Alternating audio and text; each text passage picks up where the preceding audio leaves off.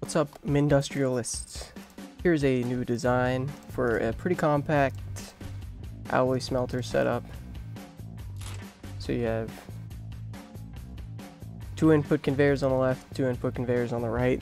Doesn't matter what materials they are as long as they're these 4 materials, since those are the inputs for the alloy smelter. So you just make a line of alloy smelters like this as long as you want.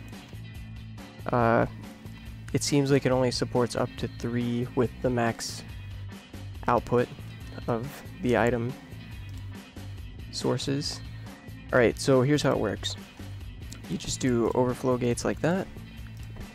Just a diagonal with 1 space in between them. Then you fill in the spots with junctions.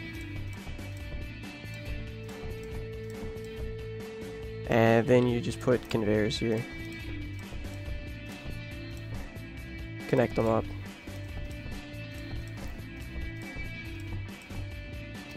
Alright, so that's step 1. Now the other side, you do basically the same thing.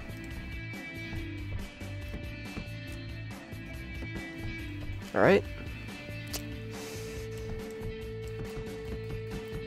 Except instead of conveyors in this gap here, you do junctions.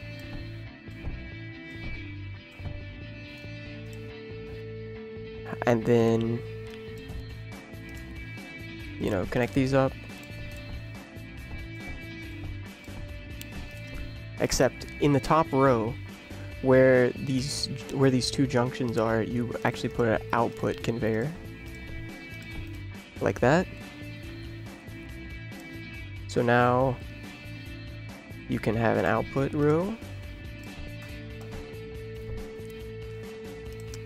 but you also need to connect it up with these junctions.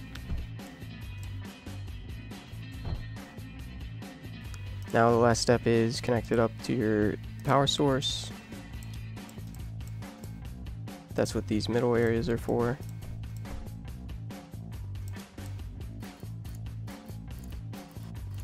They don't need to be connected specifically like this, but I prefer if they're connected like that.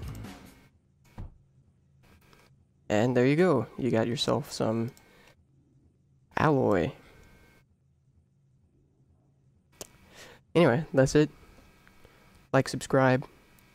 Suggest other things you would like to see, other designs. Goodbye. Shut up and sit down.